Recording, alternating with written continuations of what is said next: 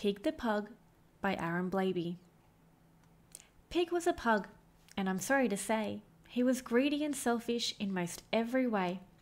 He lived in a flat with the sausage dog Trevor, but when was he nice to him? I'll tell you, never. "You've got some great toys there," poor Trevor would say, but Pig would just grumble, "They're mine, go away."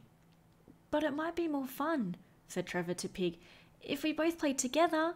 Well, Pig flipped his wig. "No, they are mine. Are you deaf? Only mine? You keep your paws off them, you sausage-shaped swine. I know what your game is. You want me to share, but I'll never do that. I won't, and I swear."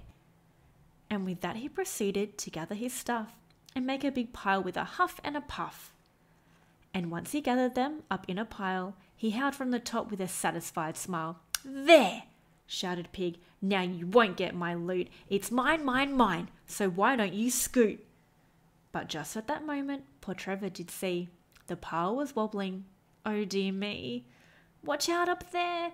good Trevor did cry. But the shame of it was, well, pigs cannot fly. These days it's different, I'm happy to say. It's so very different in most every way. Yes, Pig shares his toys now, and Trevor's his friend, and they both play together while Pig's on the mend.